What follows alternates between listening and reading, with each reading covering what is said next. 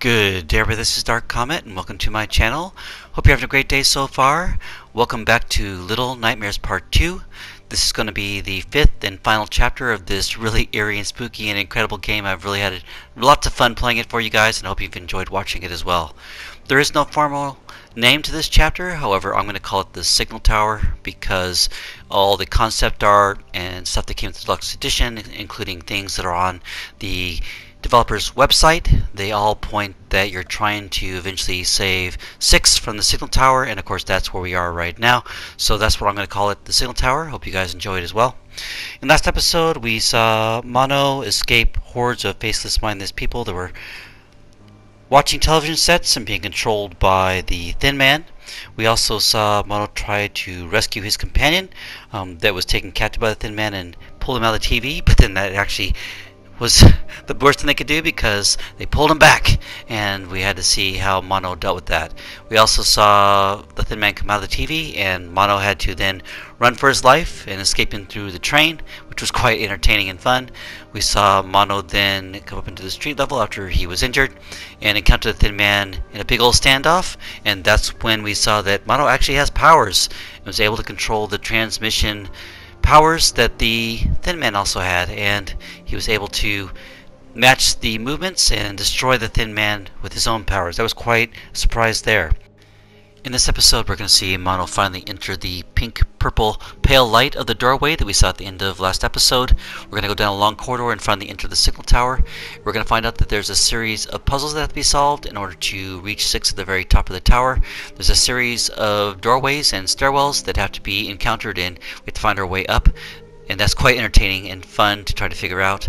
We're going to also see that 6 is quite different than what we envisioned from the little child that was in the raincoat. We're going to also see that she's part of a curse that has to be broken, and after we break that curse we're going to encounter a new monster that's going to try to keep us within the Signal Tower's walls. As we try to escape the Signal Tower, we're going to also see the final ending of this game. There's actually 2 endings that I'm going to share with you. The first one ends in quite the shocking surprise, as we saw at the end of the first Little Nightmare game as well. We're going to also see a surprise ending that's a secret ending that only is available if you have received all the glittering remains from this game, which we also did. We're going to also share with you the concept art, which is quite fun to see how the developers came up with the concepts and what they included and did not include in this game. And I'm going to also share with you the credits and this eerie spooky music that was part of the game, which was quite fun to listen to. You can fast forward through that part if you want to or not, it's up to you. And let's go ahead and start this tale here. As we'll see in the 5th chapter, there is no collectibles to obtain. There's no special hidden trophies. It's all part of the progression trophies that you'll receive for finishing the game itself. We're going to get the final hat that's related to the ones that we have not gotten so far. It's the last hat we haven't gotten. We're going to get that for finishing the game, and then we actually have to start a new game plus in order to put the hat on, and we're going to see ourselves get the final couple of trophies in the new game plus that will give us that platinum status. So let's go ahead and start this eerie and spooky tale and try to figure out this challenge of trying to find our way to the top of the tower. What I do suggest for you when you're playing this chapter is that you turn your volume way up, because the key to going through this doorway is actually here on this first open one to the right, and I'll wait for that here to let you hear what happens. So as this door here opens, you're going to hear some very trilly loud music, and so the key to getting your way up through the tower is actually to find the doorway that has the loudest music, and of course you can't do that if the volume is set to low. So good luck with that, and we'll get to the top of the tower and see how the tale plays out and what happened to 6 and what happens at the end of this game. It's so exciting, guys. Can't wait to share it with you.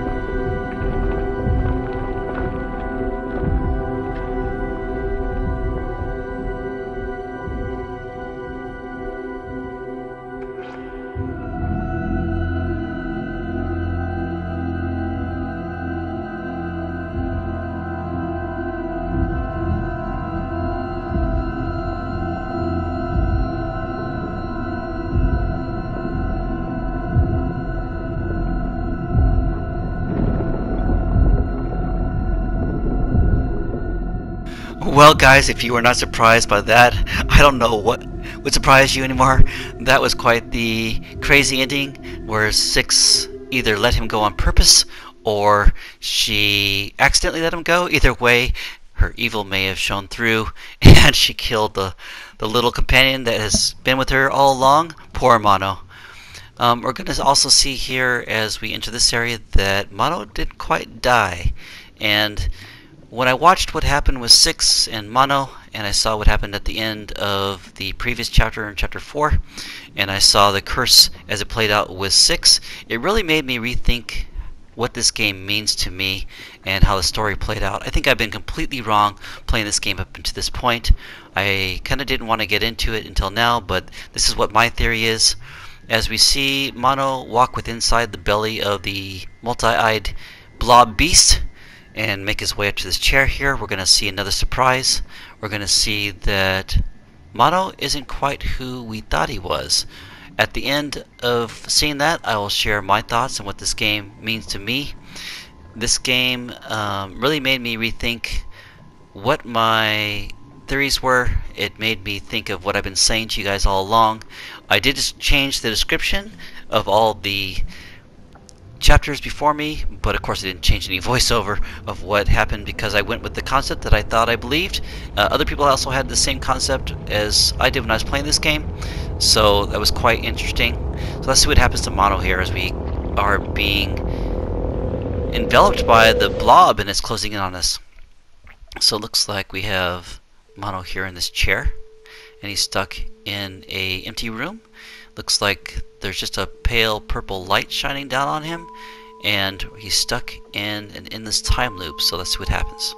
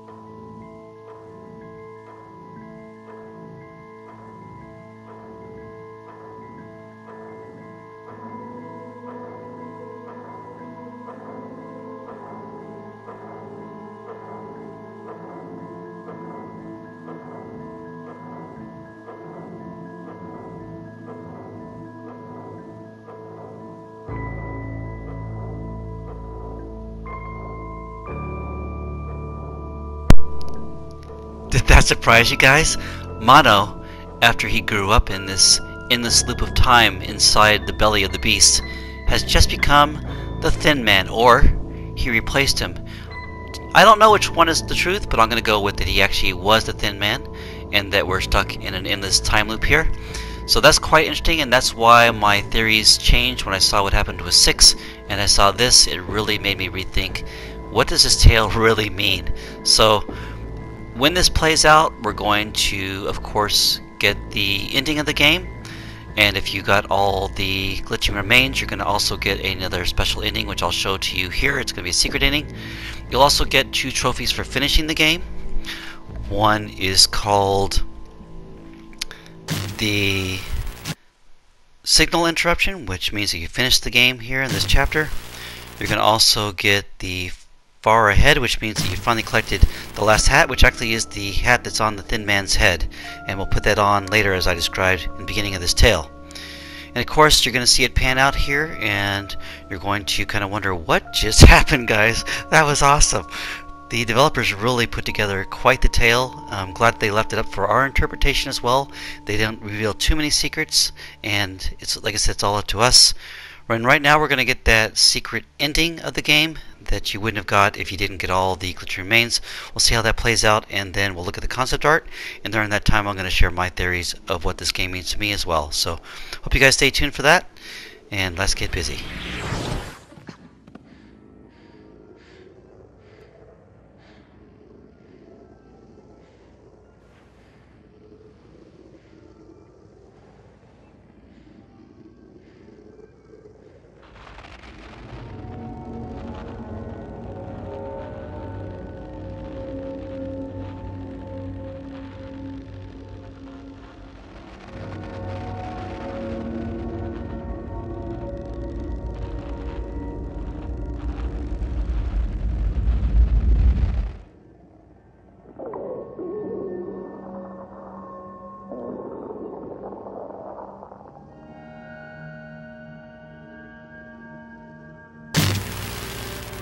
That was freaking awesome, guys. I'll explain why in a little bit, but first we're going to take a look at all the chapters and see that I have collected all the hats and all the glittering remains so that you guys can get that platinum status.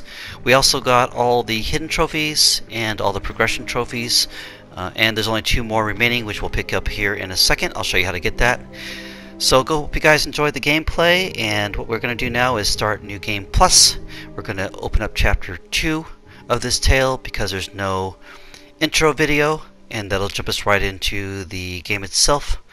We're going to then open up the wheel and open up the hat log there, and we're going to try on the new Thin Man hat that we picked up for finishing the game. Let's go ahead and do that right now. Once you put on this hat, that's going to give you the last trophy here. There we go, we got that trophy. It's called How Do I Look? You'll see that we got all the trophies in the game here, which now give us the platinum trophy, which is called Primetime Content Consumer.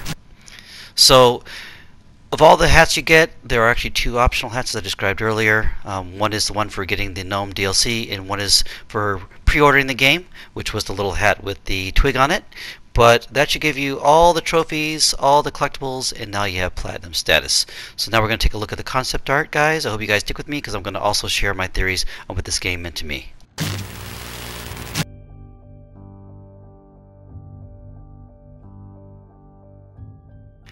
The developers left us a note here. Ever since the release of the first game, we've had many questions about how we came up with the look of Little Nightmares. The simple answer is iteration, a long and painful process where we work to find the personality of this world and everything in it. Getting this right is essential not only for the players, but also to inspire us as developers and to keep our minds focused. Within this book is a selection of concept work from Little Nightmares 2. Not all of it shows up in the final game, but it all helped us get there. We hope you enjoyed it. And as we watch this incredible concept art to see what was in the game and what quite didn't make it, I would like to share with you my thoughts on the theories of this game and why I changed my mind after some hindsight, of course, and seeing how the game played out. I wanted to do that before I made up my own theories on what the game meant to me. I'd be interested to hear what you guys thought of the game too. Did you guys enjoy it? I thought it was really awesome. I did think it was a little too short for the money, but I had a lot of fun anyway. I'd also like to hear what your theories are and if you believe that my theories might be correct on how you're thinking as well. So I think that this game is actually a prequel to the first game, and I'll share with you why I think that happened. So we see the little child be rescued by Mono in the first chapter. At the hunter stage, we saw that the child was clutching a music box, and at that time it didn't dawn on me what that really truly meant. I always thought that Mono rescued a little boy, and that when the little boy found the raincoat, that it was actually an Easter egg for the first game, as long as you also saw that when Mono broke the Geisha doll, that is also another Easter egg for the first game as well. So that's what I thought. But now my concept is completely changed. I think that the little child at the very beginning was not a little boy, as I believed all along, was actually Six herself. So when Mono dies here, almost dies I should say, in the belly of the beast, and was thrown off the bridge by Six at the end there, we see that he's so consumed by anger that as he's stuck in this timeless loop inside the belly of the beast, as he grows up there, he becomes the Thin Man. And when he becomes a Thin Man, he gets some kind of power in order to escape the belly of the beast. And that's why we see all these eyes everywhere in the first 2 games. We see this evil eye, which is actually the Blob, in my opinion. We also see that he's so consumed by anger that as he gained his powers, he controls transmission lines, controlling the world in order to get revenge on Six. Six has some pretty incredible powers later on in life, so it's really hard to take down. But so he probably went back in time as a little kid and was able to teleport himself back in time and capture Six when Six didn't have her powers at the end of the first game. So what we saw now is that Mono is clutching a music box. We see that Mono is very obsessed with this music box later on, and that's why that kind of concept changed for me. We also see that the little boy Mono was also trying to put 6 in a prison cell, and eventually, unfortunately, as the time loop happens, it can't stop itself. So that kind of is an interesting theory to me, that this is a prequel that is stuck in a virtual time loop, that the little boy Mono is actually trying to stop 6 from killing himself at the end there, and that as a kid grows up, it then gets its anger back, tries to then capture 6, put her into a prison cell inside the Tickle Tower, and of course, it's a never-ending story. I think that was really clever on the developers' part and the story writers, and I really was surprised on how this tale played out, and hope you guys enjoyed it as well. It is so spooky and eerie, and the way that this played out also has to do with a lot of the pictures you'll see in the first game. If you're not familiar with the first game, I suggest that you guys watch the first game, and you can see that in the playlist down below in the description. And the theories are that you'll see the little boy here grow into the Thin Man and get the powers there. That's why he was able to combat himself, because he already knew how to use those powers. There was also a lot of clues in the first game with the pictures on the wall, the different bosses we encountered, and how that story played out, which also made me think about this in this time loop even more as I was dwelling on it last night and this morning after I finished the game. The part where we see 6 encounter the lady, the Japanese geisha lady, she's either her mother or she actually becomes the lady at the end of the first game. That is still up in debate for many people, as they had the theories of the first game. So it's kind of like I said, the little Mono becomes the Transmission Man, which is the Thin Man, and that maybe 6 actually becomes the lady. We also saw that in the first game, the ship that 6 was trapped within, and the DLCs that also were trapped within that ship, actually looks like a music box as well when you pan out. So that's quite an interesting thing to look at as well. So I hope you guys enjoyed the game. Like I said, I really enjoy to hear what you guys think about it, and what your concepts are, and what your theories are to you for this game and how it played out, and if you believe that my theories might be something along the same lines. I really do appreciate you guys joining me on this incredible tale. Like I said, I do think it's a little bit too short for the money, but because I had a lot of enjoyment out of it and was really surprised by how the story played out, it actually made it worthwhile for me. I think that the DLC for the gnomes actually wasn't quite worth it, although I think the concept art and the digital soundtrack that comes with it is kind of nice, but I don't know if it's all worth the $10 extra.